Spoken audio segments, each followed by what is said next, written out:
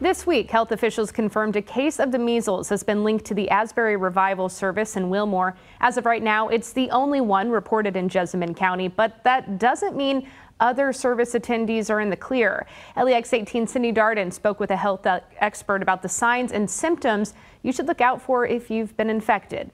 And she joins us live in the studio. Sydney, what are the next steps if you suspect that you have the measles? Yeah, well, Megan, health officials are most concerned about people who attended the Asbury Revival Service, as we mentioned, on February 18th. Now remember that this is a disease that can stay in a room for up to 2 hours once it goes airborne. So if you think you've been infected, one health expert that I sat down with tells me your first move should be determining whether or not you're vaccinated.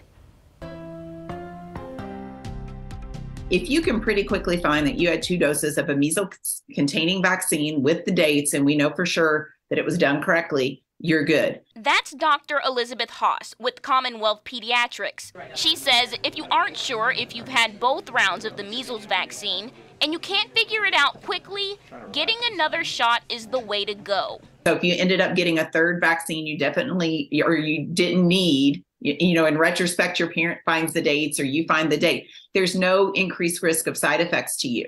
Most people receive both shots of the measles vaccine in early childhood. But if you're unvaccinated and you've been exposed, Haas says there's a 90% chance that you will be infected.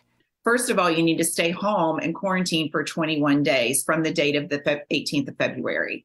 Okay, so you should not be continuing to go to work or school and just watching for symptoms. You should be staying home. This is the third measles case confirmed in Kentucky in the last 3 months. Haas says the tricky part about the highly contagious disease is determining if your symptoms are just a cold or something more serious. What symptoms should they be looking out for? Cough, pink eye type symptoms, those kind of symptoms occur before the rash begins.